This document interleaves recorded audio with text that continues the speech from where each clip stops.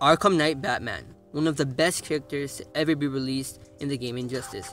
His amazing versatility, backed up by his sensational passive, makes him a popular choice for many teams.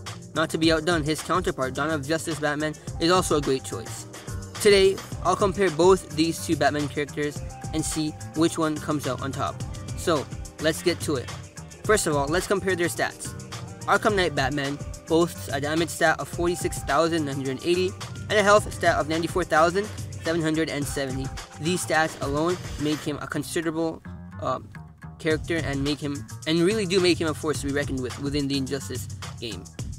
Comparing this with Dawn of Justice Batman, his damage stat is 50,895 and his health stat is 87,480. So Arkham Knight Batman does have the higher health stat, but Dawn of Justice Batman has a higher damage stat, so they each get 1 point. Now let's compare their basic combos.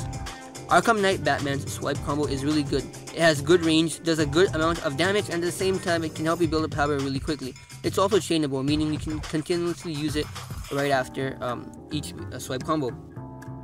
His tap combo, however, is different. His tap combo is faster, so you could use it to disrupt or interrupt enemy basic combos, but it does give the opponent more time to recover, so it is harder to chain.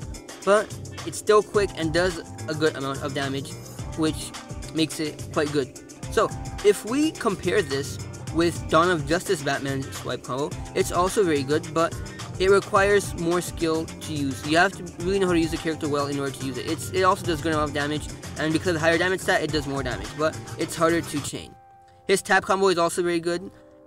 The beginning part of his tap combo is similar to Arkham Knight Batman's tap combo, and I'm going to say that Arkham Knight Batman gets the edge because of his better range with his combos and how you can chain it more easily. Now let's compare special moves and super moves. Arkham Knight Batman has a devastating first special, which consists of multiple batarangs smashed at his opponent. His second special is also amazing, as he smashes down on his opponent and delivers a knockout blow. And even if his second special is blocked, it does a high amount of damage. However, Dawn of Justice Batman has an equally impressive first special, and it is identical to Arkham Knight Batman's first special, but it does more damage because of the higher damage stat. Now, his second special is different from Arkham Knight Batman's, and it can do over 100,000 points of damage.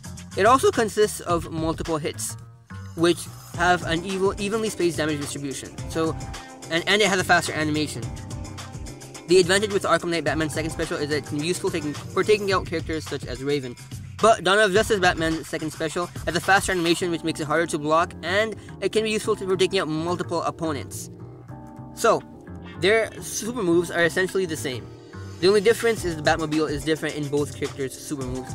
The Batmobile in Arkham Knight Batman's super move consists from the game Arkham Knight for the PC and console version, and Dawn of Justice Batman's Batmobile comes from the movie Batman Superman Dawn of Justice. Now, I'm going to say that in terms of special moves and super moves, I gotta give it to Dawn of Justice Batman, since his special moves and super moves do a lot more damage. Explosive Batarang, for example, does 2,000 points more damage with Dawn of Justice Batman.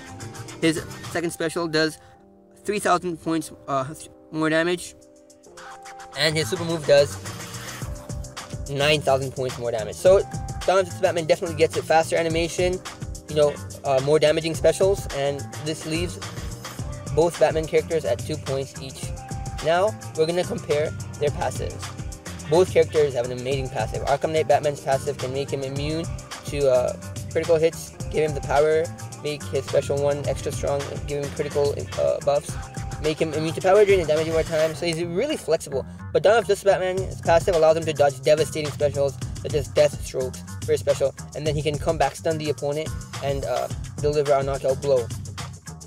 However, his passive can be blocked. As you can see here, it was blocked, but it's still good. So at the end of the day, the flexibility that Arkham Knight Batman brings with his passive gives him the victory.